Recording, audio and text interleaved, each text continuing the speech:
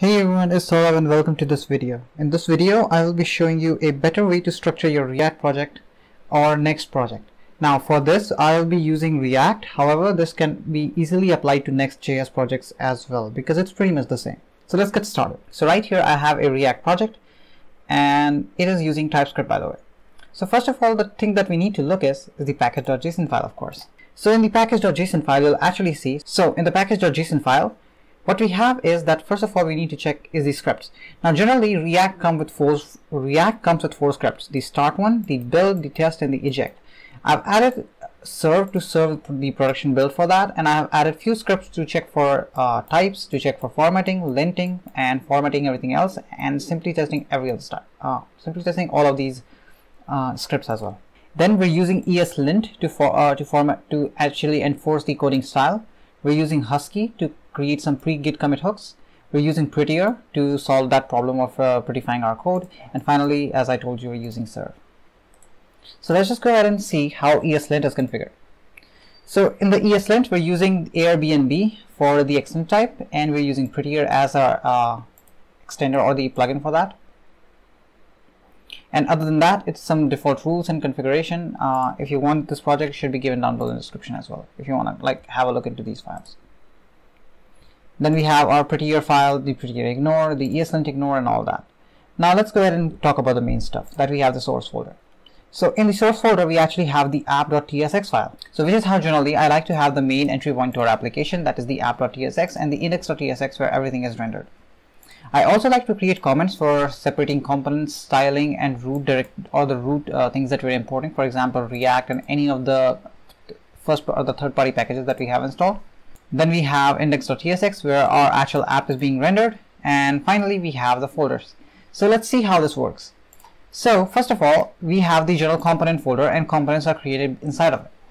Also in the component folder, I like to keep everything as the first letter caps. So component as C caps, the button as B caps, and we're using Sass. Also, it's better to structure everything inside of a folder and then create a file and style for that corresponding file. So for example, we have the button file here, and the button file has its corresponding style right inside of it. Now we have these styles as well. The first one is the index.css SCSS. This actually is the global styles that we're using. We're also defining some variables here so that everything is properly maintained and actually imported everywhere in the code as well.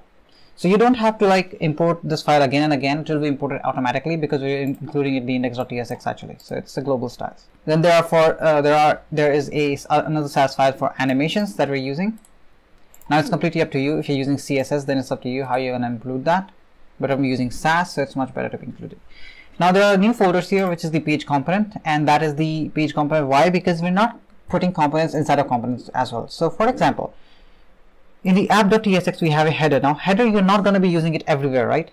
You're not going to be using header at every single place. You're going to be using it only at the landing page probably. So for this, what we have is that we have separate page components folder, and the page components carry up everything that's inside of the folder or anything that is related to a very specific file or the place. So for example, landing page is going to be having header and some section called what is it. So finally, we're going to be putting that everything inside of here so that you doesn't confuse it with the component folder. And the component folder itself will be creating things that will be highly componential. So what do I mean by that? It simply means that the things that are going to be inside the component folder are going to be highly modularized. That means that you will only place things that are highly modularized and can be used anywhere. Now, this is a even more complex folder structure, but it is actually useful.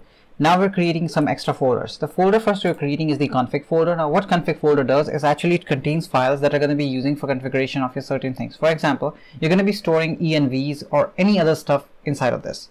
Then we have interfaces.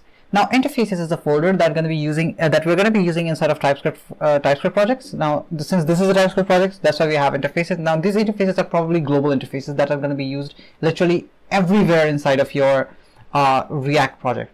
So if your interfaces are probably too much related to a component, it's generally preferable to create them inside of the component itself, like we're creating in this card component. However, if it is not, generally it's good to create an interfaces folder and put all your global interfaces in there.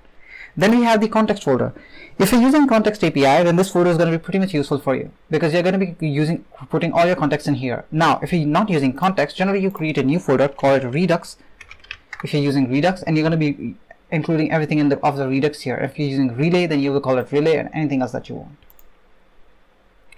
Another folder that we have is the utilities folder. This is going to be containing every of the utilities that you're going to be creating, specifically utility classes, anything that's going to be a helper to your original files. Finally, we have two extra folders that is going to be for tests and mocks. So any mocks or tests that you're going to set up are going to come in here. It's completely up to you what those will be. However, there's other way of doing that. If you're using Jest, you might have seen people doing this. So for example, if you have header, you'll create a new folder inside of it and call it tests here. This is perfectly valid. There's no issue in doing this. However, if you're having tests, for example, Cypress or maybe an E2E or integration test, it's preferable to use this one. So that is a much better folder structure for React projects, even for Next.js projects, since everything is going to be working pretty much the same in both of this. So I hope you enjoyed this video, and I hope that you will actually like using this folder structure as well. So thanks for watching.